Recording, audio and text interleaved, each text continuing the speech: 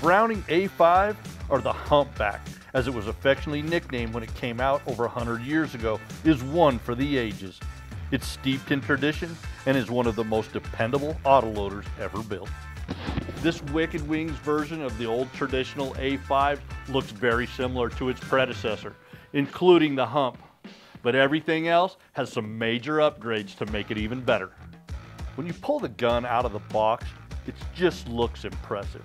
The burnt bronze Cerakote camo finish on the receiver as well as the bronze Cerakote barrel looks great, but also blend in well with the grass and weeds where you will find yourself hunting.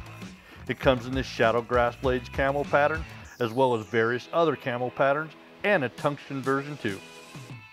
The hump on the back doesn't just provide a unique look, it serves a major purpose.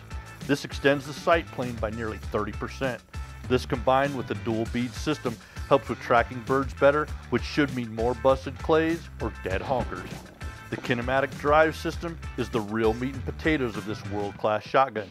Instead of a traditional gas recoil system, the kinematic drive system uses the recoil of the shot fired to operate the bolt and eject the shell.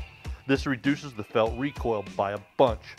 It's also a much cleaner operation because the gases go out the barrel instead of being funneled back into the action to operate the mechanism. Browning has so much confidence in this system that they put a 100,000 round guarantee or 5 years. My bet, it lasts longer. Another great thing about this system is that it will allow you to shoot everything from 2 3/4 inch light game loads all the way up to 3.5 inch Magnum goose loads, and all in consecutive firing order. I usually see this as beneficial when shooting over decoys. The first two might be 2 or 4 shot 3-inch loads, and that last one a 3.5 inch BB. The Inflex recoil pad incorporates directional deflection construction, which guides the comb down and away from the shooter's face.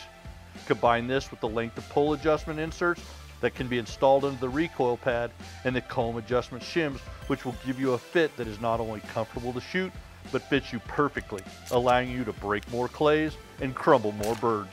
The Vector Pro Forcing Cone is the transition between the chamber and the bore.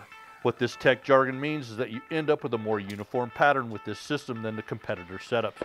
Combine this with the Invector choke tubes that have a waterfall band decoration on the end, and you have a recipe for some great patterns designed to put more birds on the ground.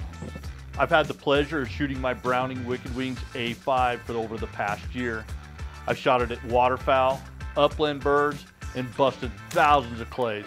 And I'll guarantee you're gonna have to pry it out of my cold dead hands before you ever get my A5. Truly one of the best shotguns I've ever fired.